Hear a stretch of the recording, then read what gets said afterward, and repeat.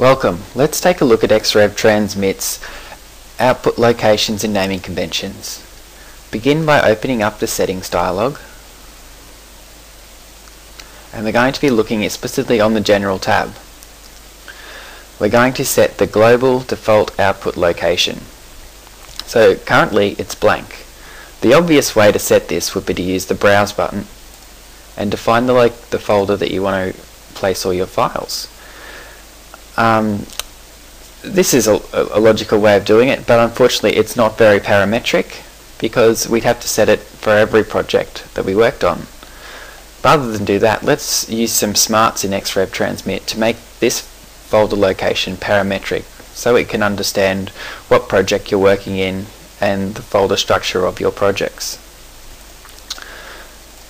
So to do that, let's type in a file path. So say all our projects are stored on P drive in this folder called projects. But then after that is the project number. So this little button here inserts tokens, and those tokens get substituted out with Revit information or information we enter during the issue process.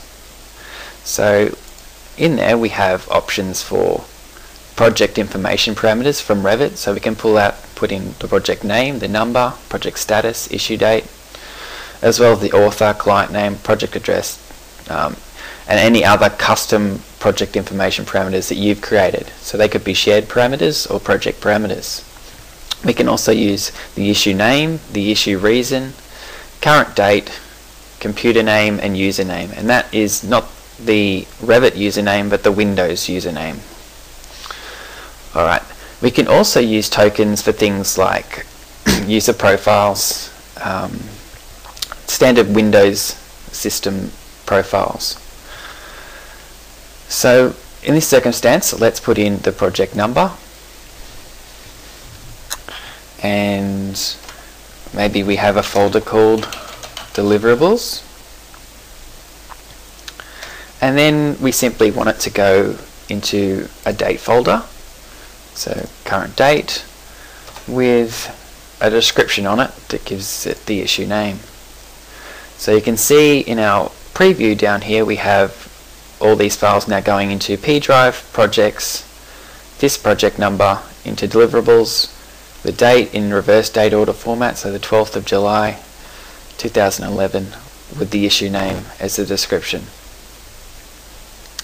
Next, let's have a look at our naming conventions, and in this circumstance we're going to use the transmittal.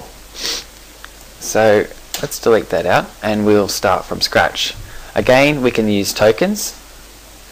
So our tokens for our transmittal naming might be the project number, and then we could put some text in there, so maybe it's dash document transmittal